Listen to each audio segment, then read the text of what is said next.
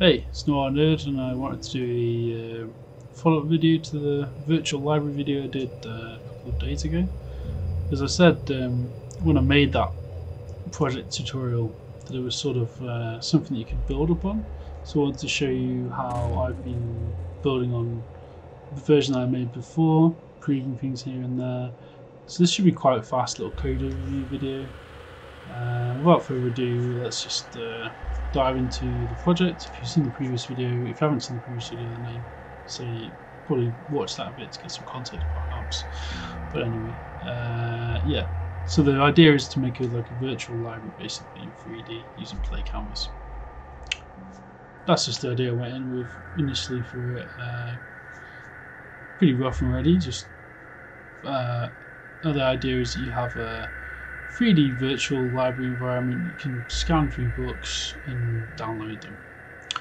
So I'll talk a bit about, obviously I have to be careful of downloading books, so just finding public domain works which I found for this website, which I'll talk about in a bit. And yeah, I mean, you just have to ensure that anything that you share in that capacity is obviously public domain, otherwise you can get in trouble for breaking copyright and intellectual property rights and all that stuff. But anyway, without further ado, let's just explore what I've been doing on the project and what features I've added. So this is how the project's looking now. It's obviously it looks quite similar to what it was before, but I've added some additional features.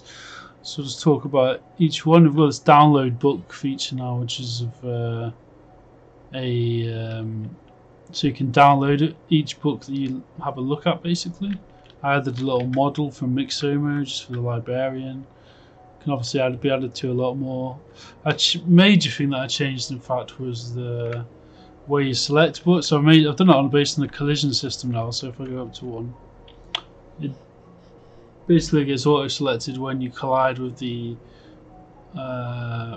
bounding box instead of clicking, which is I was running into a lot of issues with that. So basically, it's just like if you stand in front of a book, then you get the description, then you get the title.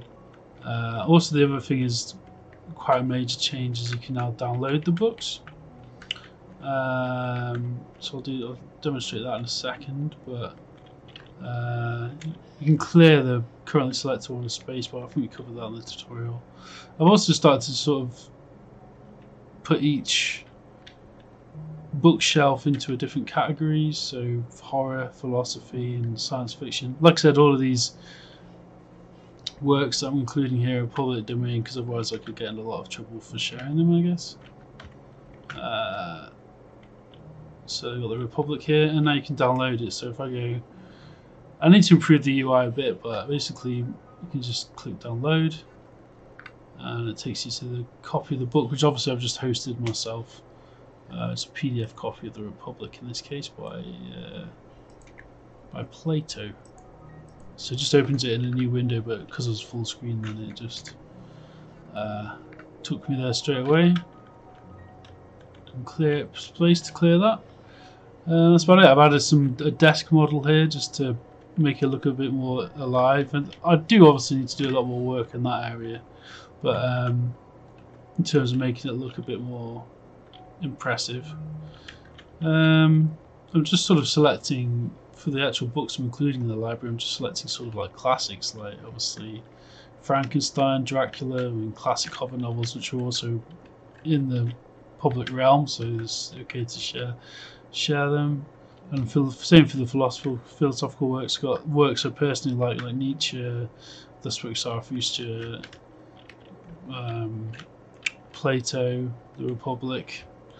Done a bit of things around modifying the text as well to make it fit a bit better. I still need to do some more work around that, but yeah, sort of improved it a bit. Still a bit janky in some places, like there you can see where we've got a long title, it sort of rolls off a bit too much.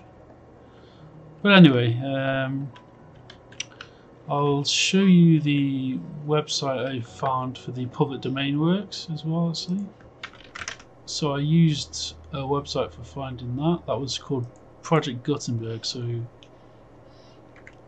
you can find a ton of public domain works here if you want to fill your library with your own content. So that's quite good. It's just like free ebooks. I'm pretty sure it's okay to download the books that they've created here. I think that's the entire point of this project, Project Gutenberg. You can narrow things down. It's got like a search engine, so you can just search for different types of books. So maybe if you wanted to create your own virtual library, you could base it on, well, I mean, there's two directions I see you could probably go this: either collecting interesting works from the public domain, or creating your own, well, you showcasing your own work, your own writing work, or someone you know maybe in that way. I guess you just have to be careful of copyright and making sure you're not breaking it, but like I think if you access this site, you can find free like ebooks that you can just reuse and stuff. So that's basically all I did. Was I just made it so that if I click the download button, it takes me to it. It's like a PDF version of the. I mean, obviously it's a bit janky. You can see all the. I mean, I've just done it as an experiment, really, but you've got the text here. You know, obviously, if I was doing this in the real thing, I'd need to reformat a lot of it. But the content's there because I just copied this straight from the HTML and converted it into PDF. But yeah. So, like I said before, I'm just hosting these files on my own website. So probably if you were creating this virtual library thing, you'd create your own domain for it and just host the files on there, I guess, somewhere. So yeah, so I guess I'll just cover some of the coding stuff that's changed. Because like I said, I've modified some of the base code that I used initially. Okay, so let's go to root. So we've got this script called library. And we have an initial current book. So because we need to have a URL set up for the downloads, initially I just set that here. So it's like current book URL set to an empty string. Booked opens I'll probably use later, but I've not actually used that yet. But that's going to sort of be like just some thing in the UI which shows how many books you've opened. The actual download books changed a bit from what I remember. Oh, the download books are completely new actually. So this is basically a script that's attached to the. This is a script that's attached to the button that I created for the downloading the book. So just explain what's going on here. So again, we initialize the mouse listening events. And then when it's pressed, so when the button's pressed, we get the current book URL, and then there's this bit of code here called window open book URL, which opens a new window in the browser to that specific book URL. So that's how that functions. It's pretty simple. It's basically how it works, but obviously it's changed a little bit because you know where's the current book URL getting changed. So I'll just have a look into that. So here's where it's changed a little bit more. I mean, you can still do it the other way I was doing it before, but it was just getting a bit. I thought it'd be a bit easier just to do it this way with collisions. So how it's changed now, obviously I've added a new attribute for the book URL, so it's just a string. It's a new and you can add that in the editor, so you can add your link to wherever you want to download the book from.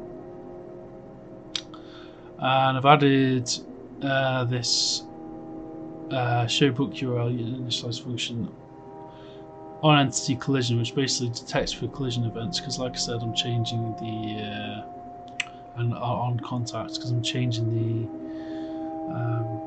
the way it works for selecting the books. Instead of clicking with a mouse and having raycasting, which was sort of playing up a little bit sometimes, I just decided to do it this way instead. It's an alternative way, so you can do it either way and develop it either ways, but this is how I've decided to go for now. So yeah, so that's that. So do on contact, so we're checking if the rigid body has a tag player, because I've added a tag just player to the player in the game, which is, so you'd add that where you've got player and then you just add a tag there, so it's got says player, so it checks basically to see it's the player. Otherwise, if it collided with the bookshelf, it would do the same thing. So you need to have a check basically in place. Then we just do what we did before, so set the book title to the book title and the content to the book description. The new thing here is this app current book URL, which is the variable we set before in the library script when it starts off. It sets this book URL, which is this attribute which you've added here. So that then sets the book URL. So that's where we actually set the book URL. That's some of the old code from before. I'm actually commented it out at the minute. But you can see that that's a little bit different. And I think I also added something in first person. What was it again? Or maybe I didn't, I can't remember. Oh yeah, just the book space. Just the clearing still, that's fine. So yeah, that's the main stuff that's changed in terms of the actual code. Yeah. So I guess I'll leave it at that probably. Like, that's just a little short video just to showcase how I'm starting to build upon the project and make it a bit more interesting. I'll probably like slowly just build up this space a bit. It's not like a huge project for me, it's more just like a side project really that I'm just doing when I have the time and when I feel like it. So I'll probably build up my own library. Like I said, you can potential ways you could take this project is like building your own library of information on a certain topic, like a very niche thing, or building a general library, like just like a public library almost in virtual cyberspace. Or maybe you want to showcase your own work in an interesting and sort of unique way, so you can obviously utilize it in that sense. If you've not seen the tutorial, like I said, I'm repeating myself a little bit now, but if you've not seen the other tutorial, then look at that as an initial stepping stone for how to create this sort of thing. And yeah, I guess I'll just leave it at that. I've been Noah Nerd. Like and subscribe if you like the content, and